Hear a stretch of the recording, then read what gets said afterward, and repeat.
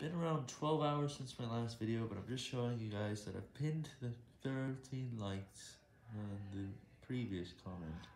The reason for this was due to a higher number of likes than on the pinned comment, resulting in us having to change it. And this occasionally happens every week or so whenever we promote a video, but then one comment goes ahead of the other. The pinned comment ends up not as many likes. Same for thousands or even millions of other videos.